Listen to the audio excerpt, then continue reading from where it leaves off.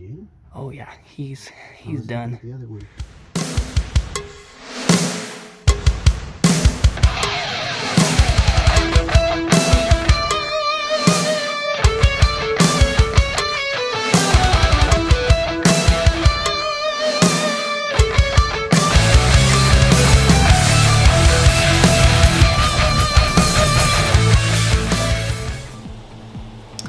Hey, what's up everyone? I am getting ready and packed up right now so I can head out early tomorrow morning to New Mexico. I'm meeting up with a friend of mine, and you guys have seen his channel, I'm sure. If you haven't, check it out in the description. But I'm going to be meeting with Dan, and we're going to be doing a little New Mexico squirrel hunt. So it'll be about a 7-hour drive. So I'm just going to give you guys a rundown of what I've got packed as far as gear goes, and hope you look forward to it. So, got the backpack with all the gear in here. So I got pellets. Of course, got my sweet hat. These awesome boots in case we traverse deep into the mist. Again, some gifts. So I got my green hunting light in here, which is going to be perfect for some nighttime hunting if we see any pests. You know, if there's any fox or raccoons or something like that going after the chickens. Clothes are packed in here. Got my sweet blenders, sunglasses, thanks to Don Shula, aka Josh. Got my custom hoodie, long story. And then got the old 25 cal FX Dreamline in here, and the side shot phone scope mount right here, ready to rock and roll. Hand pump, so could probably strap that to the backpack if we need a pump in the woods, or if we're carrying a little bottle. Got a little cooler in case I kill a wildebeest or something and I need to store some meat for the drive back. I look terrifying. It's 4:20 right now, and I'm just about to head down to New Mexico and freaking eat some squirrels. So wish me luck on the drive. So after a nice long drive down to New Mexico, Dan and I just spent the first day zeroing in the guns and making sure that they weren't having any issues. So we checked all of our equipment, made sure we were good to go on air, and then we decided it would be best to stick to the 2 guns that were shooting slugs and tuned for those slugs, just because we'll be shooting at longer distances and there'll be some windy conditions. So we kept the 25 cal Dreamline that was tuned for shooting 25 grain pellets at the house, and we went out with the 30 cal Impact and the 22 cal Mk3 Wildcat. Both guns did very well. The slugs did really well in the wind, and you guys are really going to appreciate the pop once you hear the 30 cals hit. Alright guys, day 2 in the camper here, aka the gun lounge. We got Masapan and we got Dan working on the Impact right now. We're tuning that. So what's the idea behind what we're trying to do with the Impact today, Dan? So I currently have it tuned for EBR competition, and I have it shooting 44 grain pellets at about 900 feet per second, and that's putting one hole groups at 50 yards. But for prairie dogs and for you guys that are watching, I know you guys probably want to see maximum carnage, and I usually have the Impact tuned for 101 foot-pounds, and shooting these 50 grain varmint knocker hollow point slugs from Dale. And this gun, the most accurate setting I've come up with, I was able to shoot out 200 yards reliably, is to set the tune for 945 feet per second. And what I'm going to do now is make the settings, change the settings on it. I've got them documented what they were last time I had it at that. And I'm going to adjust everything now, and then we're going to go out and shoot some targets, make sure we're zeroed. We'll see what kind of damage they're doing. Alright guys, so we just got to the property here. We got Baggins right there. And then Dan is just talking to the property owner. The road is behind us, and we're going to be shooting the opposite direction.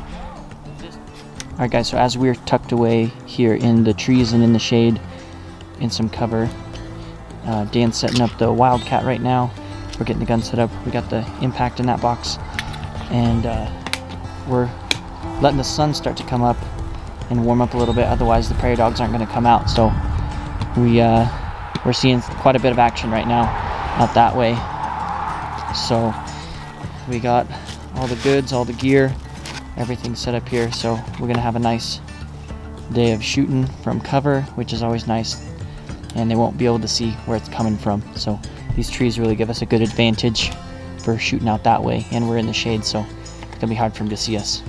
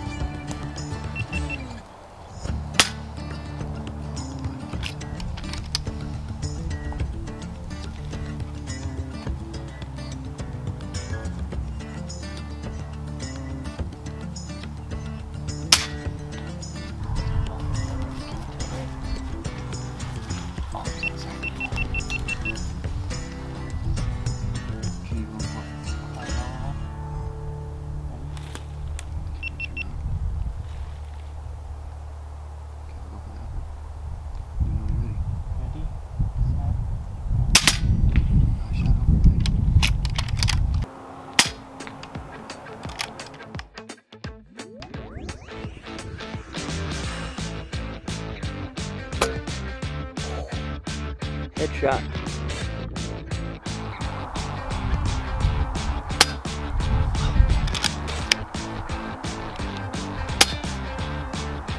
Get the barbed wire in front of him. Oh, pop his head back up.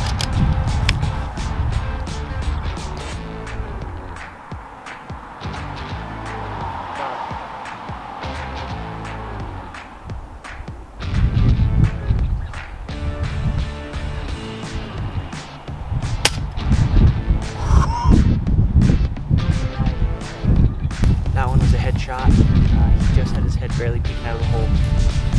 So this 22 grain varmint knocker smoked him.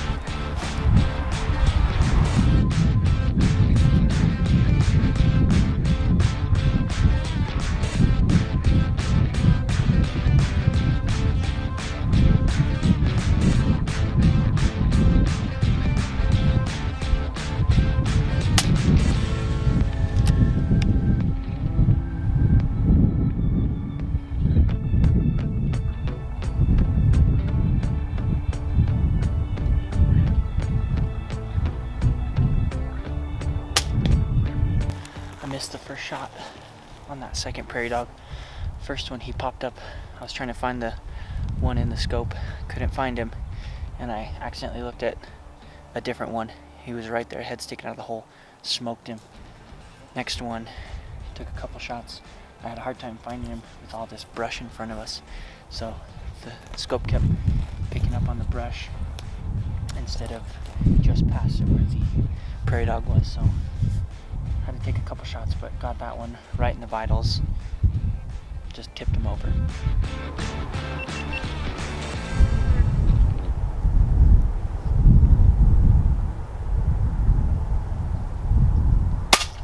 Oh. Got that one.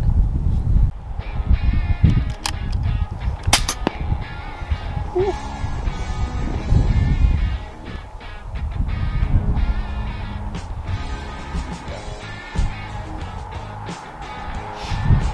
These slugs are hitting hard.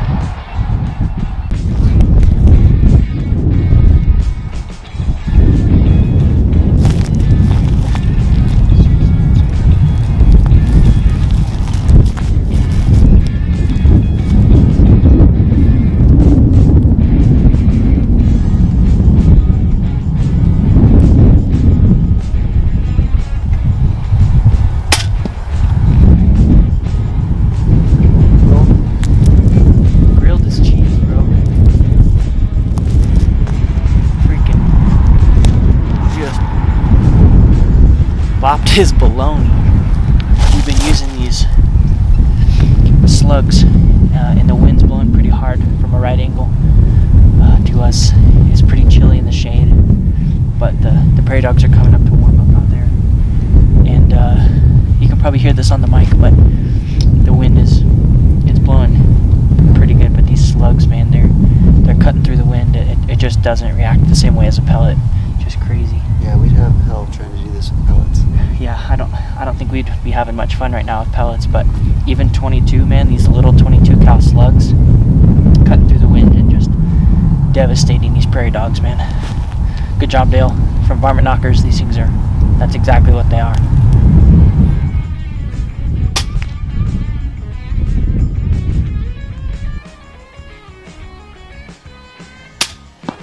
Oh, that's a hit. We're just scanning the area. I can see one right now at 200 yards. I just ranged it. That's a far shot, especially in this wind. But we're trying to wait and see if anything comes up a little closer. And I'm having a pretty good time. Considering that it's windy and it's a little bit cold, I'm having a blast. Yeah, this is awesome, man. All we're missing is a steak. That's it.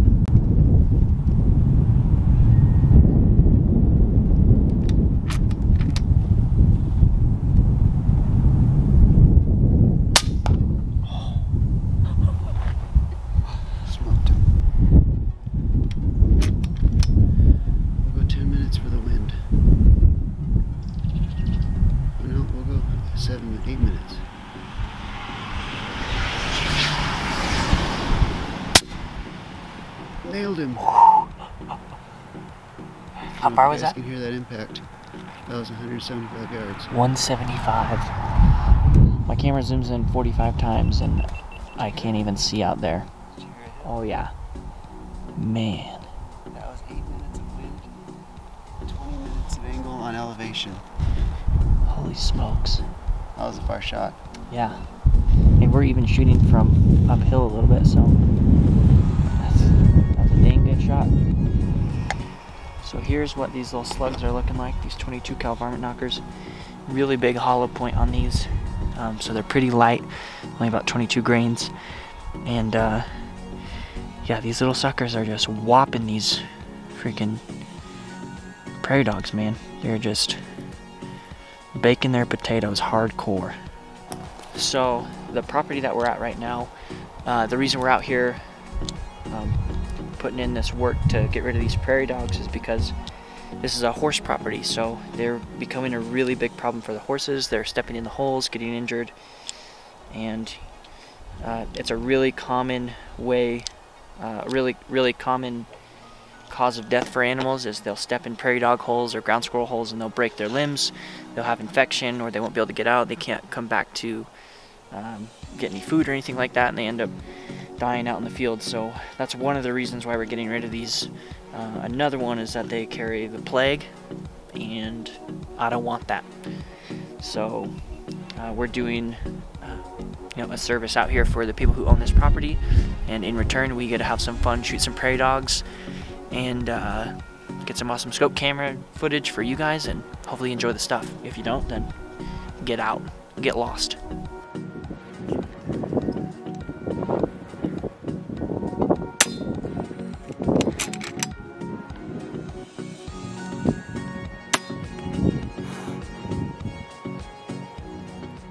So after a couple hours of mucking up these prairie dogs, Dan and I went down to the field to try and recover as many of the prairie dogs that we could.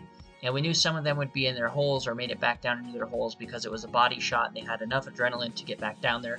But for the most part, they were headshots or vital shots that dropped them right on the spot. And I think that's thanks to the slugs. These Varmint Knocker slugs, as you can see here, did a really good job. This one took a 22 cal to the vitals, and it was a pass-through, but it definitely expanded, as you'll see in Dan's videos. One of the things that I can attest to for doing prairie dog hunting, a decent amount, is that typically we can't recover them from the holes. They have enough juice left in them to where they'll run down into the holes, and they've just not been doing that. We found 5 or 6, or maybe even a few more, just dead right in their holes. They didn't fall back in, so it's really a testament to these slugs and how well they work. So hopefully you guys can hear this on the camera with the wind blowing, but it's crazy. These slugs, the 30 cal slugs, are brutal. So for those longer shots, but anything within 100 yards with these 22s has been just devastating. Dropping them on the spot. So thanks for letting me use your Wildcat. Yeah, my pleasure, man. Thanks for coming down so I can share this experience. Of course, man. It's always fun to do it by yourself, but it's even better if you have somebody to come out and do it with. Yeah. Alright guys, so not all of these are going to be appropriate for YouTube, but there's 11 of the ground squirrels. And what do you think, Dan? Probably our closest shot is 35 or 40 yards? 40 yards, I'd say 40 yards. Farthest ones that we shot that we have hits on, we weren't able to recover, but the farthest hits we've had were just shy of 196 yards is what I ranged to the hole. So just shy of 200 yards, and I'll point that one out. I'll have already pointed that one out on the scope cam footage, which one that was, but it was a ways out there. Yeah, so, you know, we're reaching out there, you know, pretty good distance with these slugs, you know, with the FX Impact and the Wildcat Mk3. So you can definitely tell, I won't show it, but you can definitely tell which ones were reaped by the 30 cal because they have innards hanging out of their bodies. But even still, you know, we've got some fat boys for sure, but the those little 22 cal slugs are just smoking these guys. So if you're serious about some prairie dog hunting or some pesting, you gotta get into some slugs because these things are just phenomenal, and they buck the wind so much better than a pellet will. Well, that's where we're going to bring this one to a close, guys. There's definitely multiple parts coming, and if you want to see another part right off the bat, make sure you check out Dan's channel. The link is in the description, and you can see all of his shots on slow motion as well as mine in slow motion. And it's just a great video, another perspective to check out from the same hunt. It's a really cool thing, and I was super excited to be able to do that with Dan. So make sure you check out the links in the description. And if you guys are interested in finding more content, check out the Airgun Podcast and go to www.theairgunpodcast.com. And you can find merchandise there, all the current episodes, and you can get yourself a sweet t-shirt.